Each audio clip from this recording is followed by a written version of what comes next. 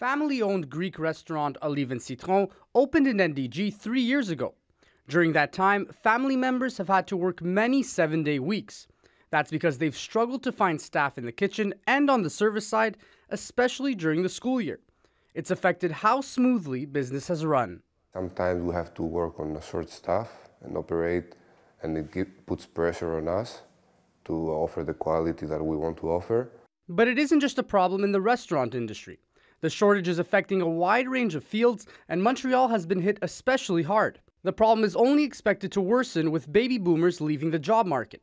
Emploi Quebec forecasts that the province's 140,000 vacancies will exceed 1.4 million by 2026. For our economy as a whole, it's a dramatic situation. We need help for the government, but it's a question of demography. So we need support in training people to get people from our situation and our labor market to join the labor market, and of course immigration to fill these jobs.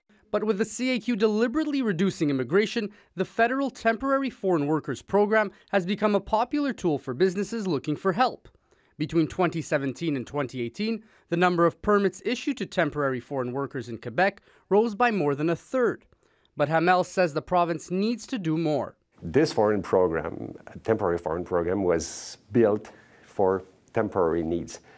Our needs are permanent. Quebec's Ministry of Labour says that increasing immigration alone won't solve the worker shortage.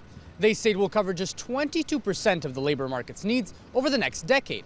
And they say that reducing immigration temporarily will actually help the job market by making sure that workers are better integrated into the workforce. Hamel proposes 3 solutions to solve the issue. 1. Youth must remain in school and be properly educated. 2. Employers must broaden opportunities to include those with disabilities, the Indigenous community, and the elderly. And 3. Immigration must target the needs of the labor market. Tasco says the worker shortage is the biggest issue in the restaurant business right now.